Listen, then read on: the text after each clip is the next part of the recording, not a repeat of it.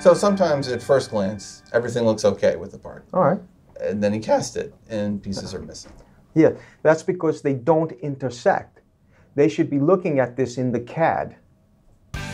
What is positioning your parts?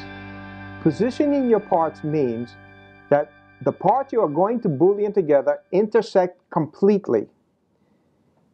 And this is important because if you do not, it's going to create a very small gap which will fill with investment during the casting process and give you a bad casting every single time. Let me show you what I'm talking about.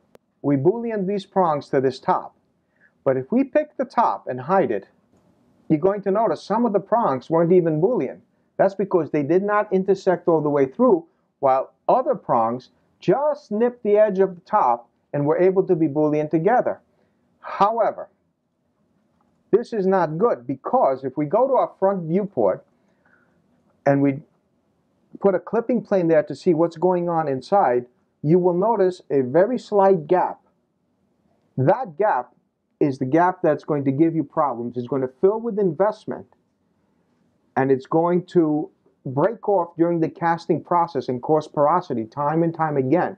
Also, when it's building in the Sodscape machine, it's not firmly in there, so it probably will break off before it even gets to the casting process, and that'll add a lot of time and a lot of cost. You know, I'm not sure everybody's checking for stuff like this. They should be checking their file as they're doing it, and especially when it's finished. Their parts should not be falling off. They have to be attached. What's important to note is that when you intersect your object, that there are no planar surfaces. A planar surface is two surfaces that coexist in the same dimension. Let me show you by just creating two surfaces. So if we create a surface here, and then we put a surface on top of that, these two surfaces are coplanar.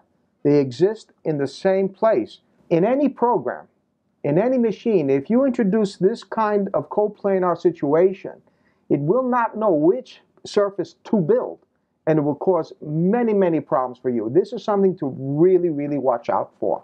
So in this situation where I have my shank here, instead of putting the top just at the edge where you see here it just lands on it, just pull it down a little bit and then do your Boolean process, and that will create a watertight solid ready to be exported as an STL. In summary, we covered intersecting your parts to eliminate gaps and to avoid coplanar surfaces so you will have successful Booleans and better parts. Hi guys, thanks for watching. Please look for other videos in this series and learn how to perfect your trade.